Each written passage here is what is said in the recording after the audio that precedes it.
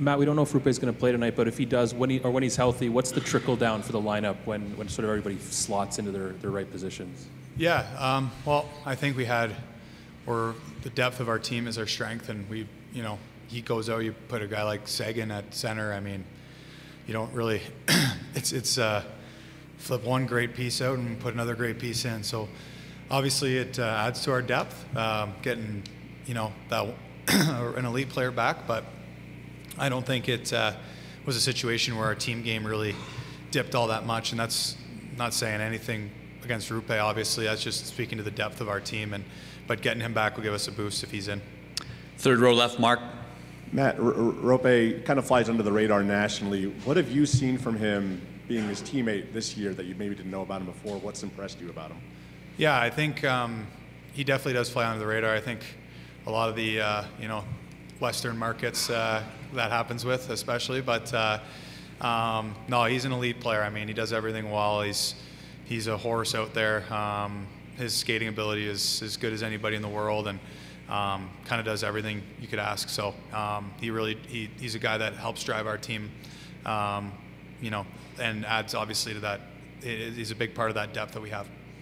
Back row on the right. Hey guys, for both of you, you're 5-1 so far in away games in this postseason. What have you learned about what this group loves most about the challenge of coming into buildings like this? I mean, we've been the best road team in the league this past year. I think a lot of that has to do with our depth and the detail in our game. We don't beat ourselves. We play our systems real well. And, Otts is a big fan of playing in a away rink. He loves being the villain. I think a lot of us kind of embody that as well. Second row left, Eric. Thomas, what have you learned or picked up from a guy like Chris Tanev since he's arrived? I mean, he's an unbelievable player. I didn't know how good he was before we got him, but he's so good with the puck too. I think is really underrated. As far as what I've learned, he's a great shot blocker. I think he gets himself in the way a lot, but he doesn't rely on it. He's got such a great stick and such great feet that it's kind of a last resort. But he's unbelievable at everything. That same row, Mike. Hey, Thomas. We're back in the place where the bubble was. How much did you build friendships there, and how much do those friendships continue right now? The bubble was huge for me that way. I got to spend a lot of time with guys that I wouldn't normally get to. I got to know the Europeans. I got to know Miro and Roop and all these guys real well. It's just paying dividends now. Anything else? Go back to Josh on the right. Matt, just on Jake, I mean, what stood up to you about his demeanor and his calmness? I mean, like, not all goalies speak on game day today. He's in the room. Or, like what stands out about his personality that makes him able to do what he does? You asked about Jake, sorry? That mic wasn't super clear.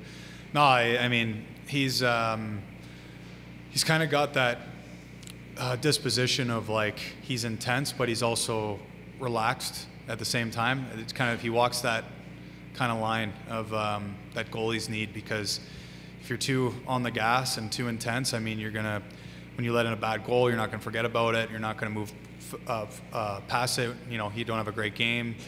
He has that ability to, like, be dialed in, but also be extremely calm back there. And I think when he's on his game, that calmness and that presence that he has back there as, a forward or, a D-man, as a skater, I mean, you feel like you can kind of go do your thing out there, and you know that if you make a mistake, he's got your back. So that loosens you up a little bit, and all great goalies have that ability to do that. And I've been fortunate in the last few years to play with some really elite goalies, with Bobrovsky and UC Saros and Pecorine and Otter's right there with those guys in terms of that presence that they have back there.